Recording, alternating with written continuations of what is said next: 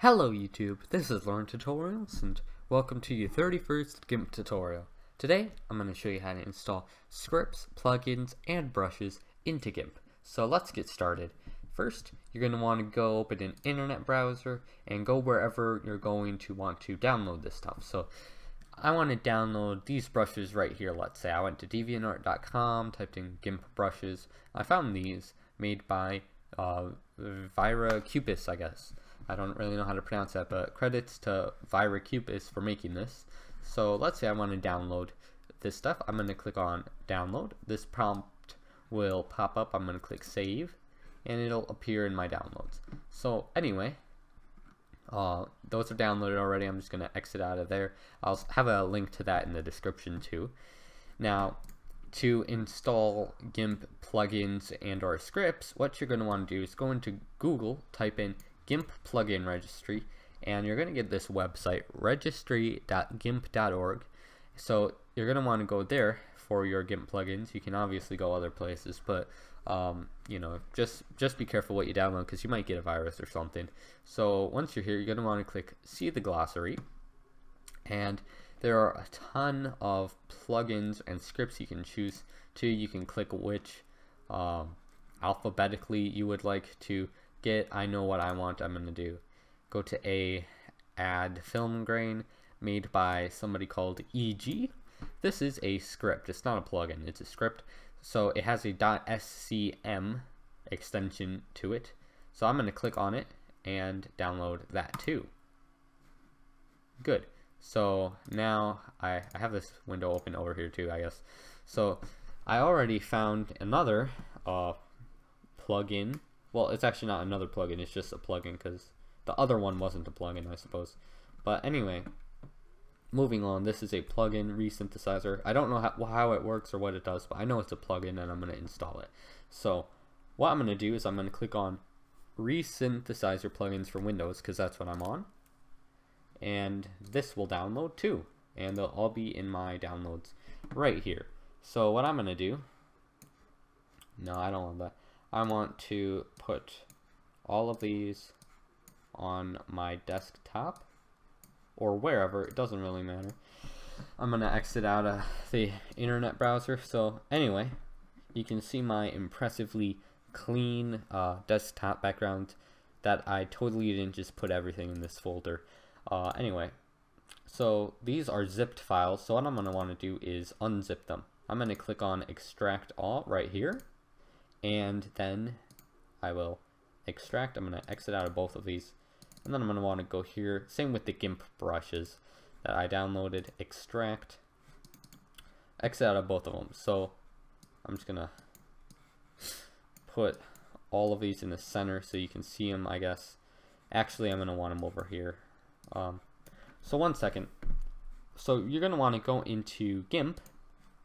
I have this all set up beforehand. I want you to take a note at this right here, what you see right here, and go to filters, map, what you see right here, and then right over here.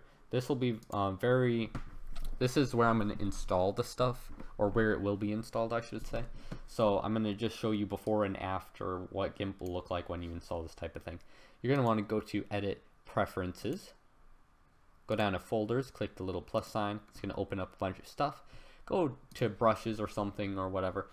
There should be a path right here on your hard drive with a check next to it. You're going to want to click up here, Control A to select everything, Control C to copy, exit out of GIMP, go to File Explorer or something. I'm just going to put this over here. You're going to want to Control V to paste, and right here, if I move up a level, you can see that I'm in the GIMP folder where I can drag and drop files into, let's say, the brushes folder if I wanted to install brushes. Same thing with plugins and scripts. So I'm going to install, actually this will be pretty easy to explain. I'm going to go to the scripts folder. Now a script should have a .scm file extension to it, at least the ones I've seen. They might have different, I'm not sure. Some scripts may have different extensions, but anyway, I'm just going to drag and drop it in. Easy as that. I'm going to go to plugins, and I'm going to go to, because Resynthesizer is the plugin, so I'm going to go to over here. I'm not exactly sure.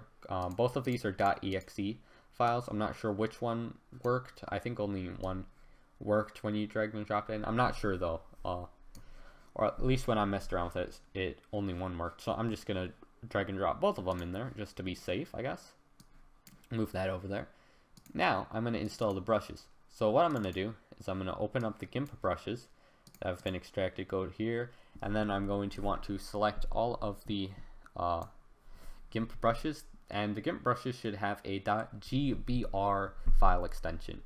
So these are all PNG. You're not going to want to drag and drop those in. I don't believe you're going to want to drag and drop these or copy them or whatever into this folder.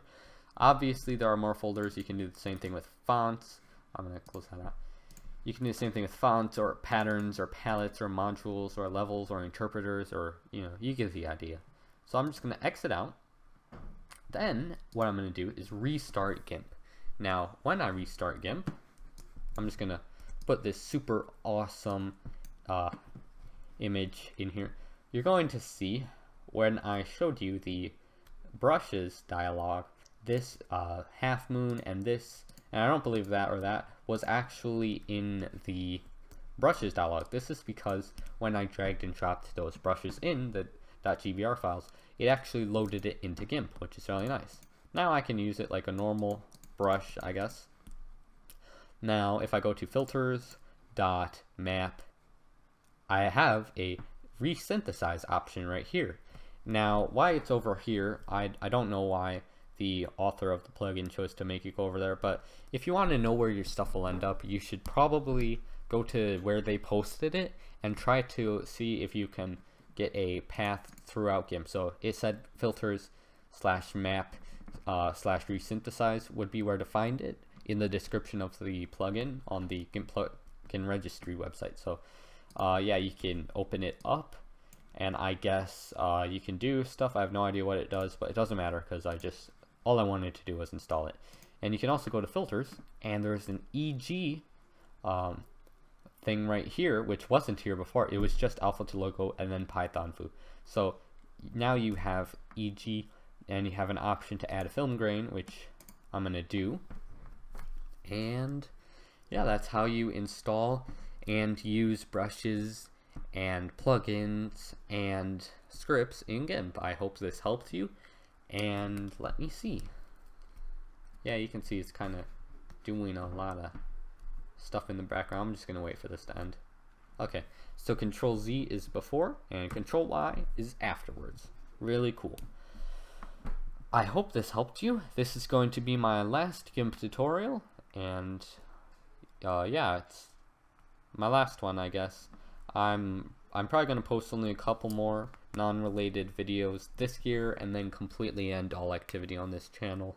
I may or may not answer questions in the comments, but honestly, I don't know. I'm just glad I got this series done.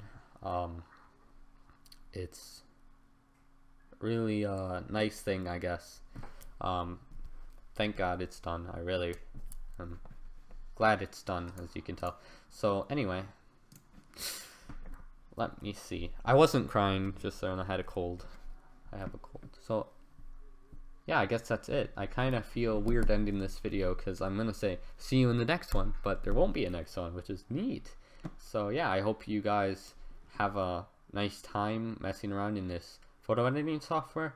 I would say this is kind of the point in the series where like you stop watching my videos and you kind of get to install plugins on your own and watch tutorials for that plugin or read up on that stuff, and it's just an endless world of installing custom programs and scripts onto your computer.